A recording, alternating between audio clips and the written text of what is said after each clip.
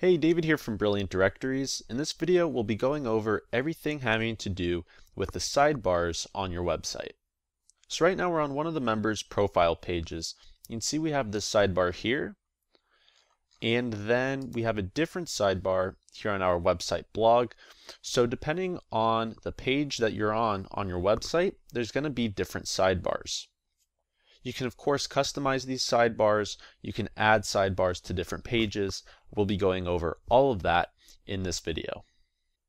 So first things first, you can see we have different widgets within the sidebars. So let's hop on over back to the members profile page. You can see here we have a widget for sending a message. We have another one for a live Twitter feed. We have one for sharing the page on social networks, and then a map widget. So to edit a widget, there's two ways we can go about doing this.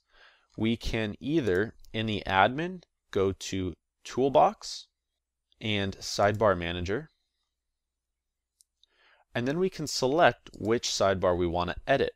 So you can see we have one for the home page with a map, lead page sidebar, the member profile page, search results page, the blog page, and then the page for a single blog post.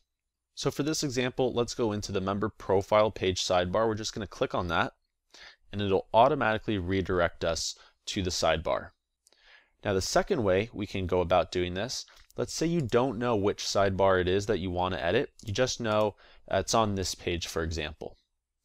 All you need to do is on this right hand side, click on the magnifying glass, which is the show widgets feature, and it'll bring up all of this.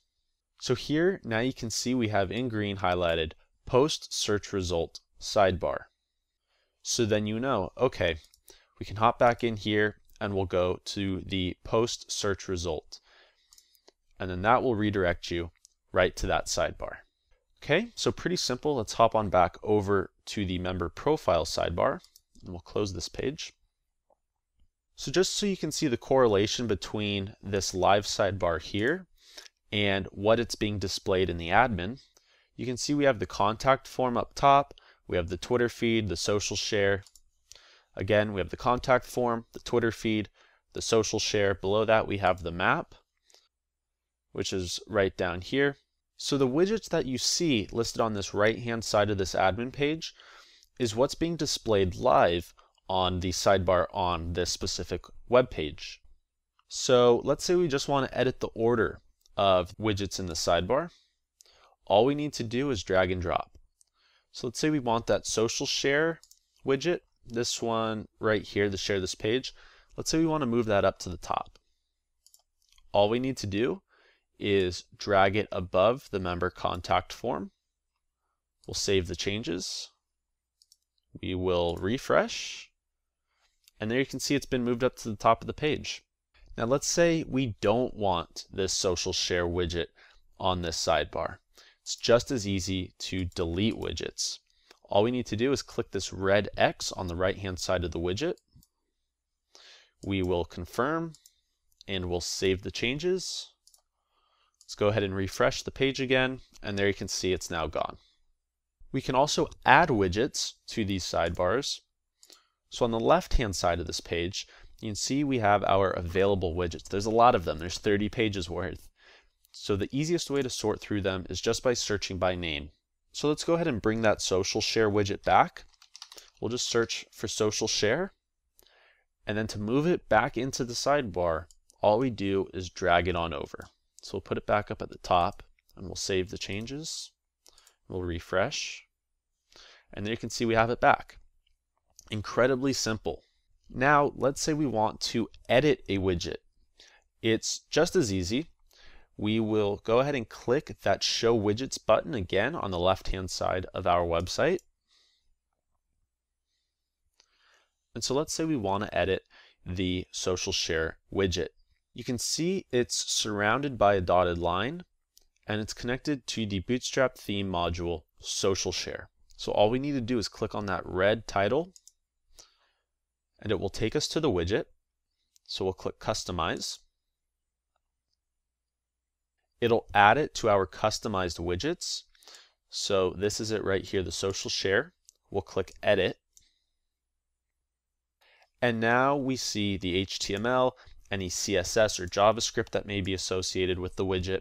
So you do need to have some knowledge of HTML, possibly CSS, to edit widgets, but it's really pretty simple if you're just making minor changes. So for example, let's get rid of this show widgets. Let's say we just want to change the title of this widget. Let's say from share this page, we want to change it to share with friends.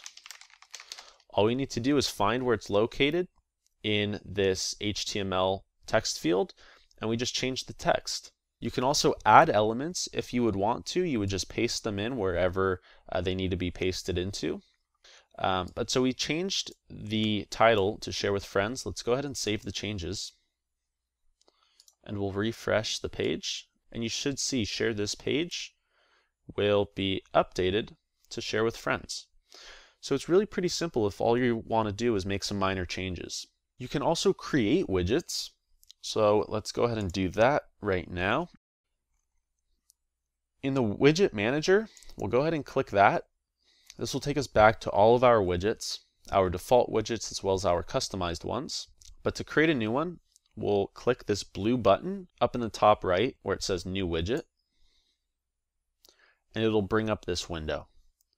So let's go ahead and name this to new test widget. You can name it whatever you want. The widget type we'll just leave as widget. You typically will not need to change this. And then here we can input our HTML, our CSS, our JavaScript, whatever it is we need to input.